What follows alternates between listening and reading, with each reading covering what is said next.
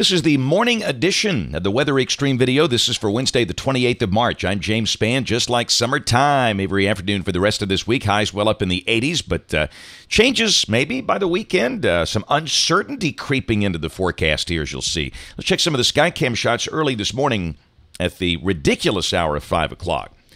That's the Birmingham Skycam looking north from the Daniel Building. The sky is clear. Temperatures are mostly in the upper 50s and low 60s. Here's a look at downtown Clanton and in Auburn in Lee County. Things are quiet. Got the ridge in place here. We do note that MCS on the Rio Grande. But other than that, things are quiet. The main wave action stays way up north, and we're going to stay warm for the rest of this week. And look at that. This is late March. This is typically when the weather is wild. Well, not really. Just no major issues around the nation. Freeze watch for parts of the Great Lakes, and snow for the mountains of California, and really that's about it. Convective outlook. Later today, some chance of strong to severe storms north of here, around Wichita, Kansas, also from near Nashville up almost to Washington, D.C., but don't expect anything like that down here. Tomorrow, standard slight risk over the middle of the nation, and on day 3, which is Friday, a slight risk, places like Louisville and Cincinnati.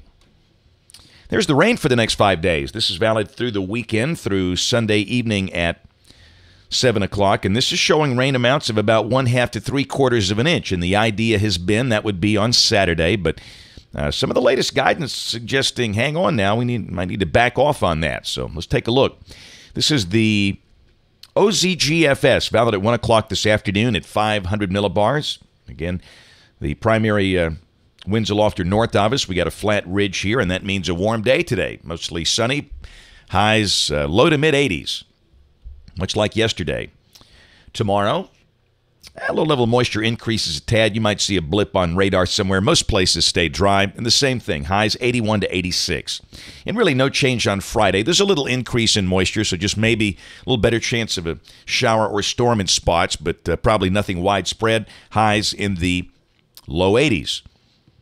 All right, look at this Saturday. All of a sudden, the GFS basically has little energy, if any at all, coming at us, unlike previous runs that brought a decent shortwave in here and enhanced the chance of rain. And accordingly, there's just not much there. Will there be moisture? Yes. Could there be a shower? Yes. But if this is right, there would not be as much.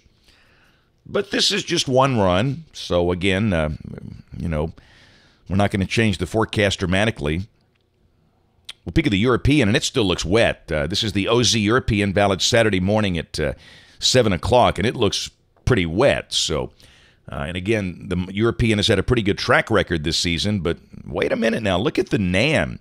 This is 1 o'clock Saturday afternoon. It is bone dry. So it's kind of a bewildering mix of model output here. You got this one with not a drop of rain, the GFS showing scattered showers, and the European just looks wet.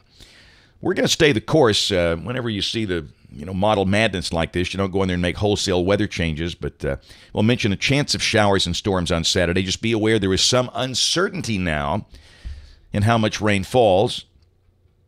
And then Sunday still looks relatively dry. We've had that in the ongoing forecast for a while. Very warm if this is right. Thickness values support mid-80s, just like summertime on Sunday. And again, there might be a blip on radar, but no big deal.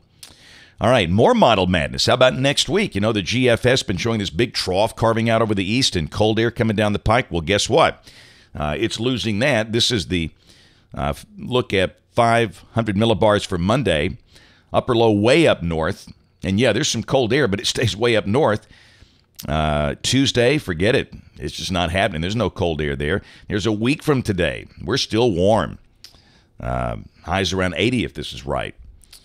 We'll check the European. This is Tuesday of next week, and it's got lower thickness values in here. You can see the 540 line down to almost Evansville, Indiana.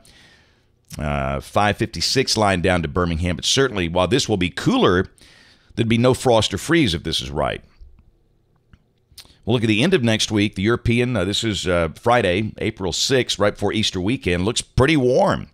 But, man, it's cold out there in the Rockies, so... But again, climatology would, we almost always have a late season cold snap. Is it next week, the week before Easter, the week after Easter? I don't know, but I fully expect it. Here's the end of the forecast, April 12th. And this is not a cold look at all. Got a warm 582 ridge. That looks kind of mild and showery. So, again, on this set of maps here, more uncertainty, more questions than answers. But that's the nature of the weather business. We'll check it again this afternoon. That's it for the Weather Xtreme video today. We'll have notes on the blog. Next video here by 3:30 or so today. And don't forget to watch us on television this evening. ABC 3340 in Birmingham at 4, 5, 6, and 10. Thanks for watching. Have a great day, and God bless. The first thing you've got to understand, you cannot rely on an outdoor siren. You cannot hear those inside a home, a building, a church. It won't work. You've got to get something inside your house. That's a weather radio or maybe a smartphone app. We work with a company that's developed a wonderful weather radio app for Android phones and iPhones. It knows where you are, and if you're in a tornado warning polygon, you get the warning. And if you're not, you don't. It's an effective device, and it's a great way to be sure you get the warning.